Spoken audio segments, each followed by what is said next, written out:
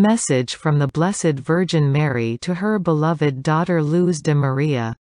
July 14, 2010. Beloved children of my Immaculate Heart. I love you, I keep you protected within me.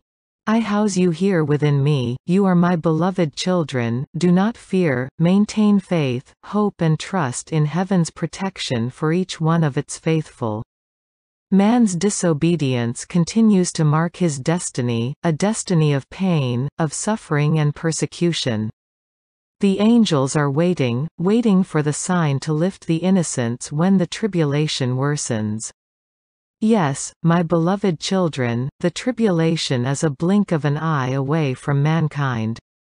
You walk in total disobedience, dazed by the noise that does not allow you to listen with clarity to heaven's most urgent call. Man's will once again leads him to confront a cruel reality. Man punishes himself.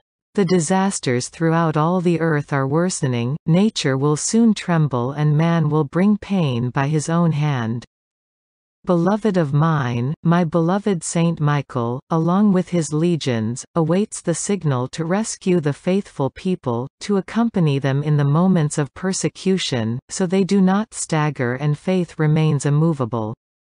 You were sealed at baptism. Do not allow the malignant one, usurper of souls, to seal again what the Eternal Father has already sealed, what my Son's most precious blood has already saved. You are God the Father's possession and so you must maintain yourselves in faith. My Son's merciful hand is before you, before man's will so that man returns quickly towards the fold. I love you, I keep you in my Immaculate Heart. The difficult moments, very difficult, are approaching, prayers are indispensable now more than ever. You who do listen to the divine calls, you who do remain faithful and in prayer, you are light in the midst of so much darkness. You will be light even in the midst of the darkness that is approaching. The events that have been announced by this mother are before mankind, which hurts and crucifies my Son time and time again. Everything remains before you. Those who do not believe, those who do not obey, will look upon the next outcome of the prophesied events with great astonishment. They will feel themselves go insane for having disobeyed. But do not forget that my Son's mercy does not end, that it awaits the instant in which the human being repents. Time limits do not exist for the divine mercy, everything depends on the will of human beings. With sorrow I see how there are some who even in the last instance will blaspheme, and will form part of Satan's loot. Pray, my beloved, pray for the conversion of your brothers and sisters. The Church will suffer. God's people will suffer, but will be elevated after their purification. The Church will meet its beloved husband and will be adorned with jewels and victorious, it will rise up glorious.